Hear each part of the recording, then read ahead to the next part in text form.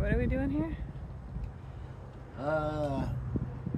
I never really trusted this weld right here, and our current dinghy has 4 lifting points instead of 2, so we're getting rid of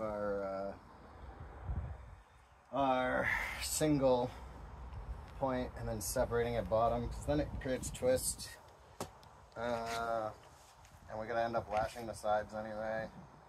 And we're replacing our single double fiddle blocks with 2 sets on each side.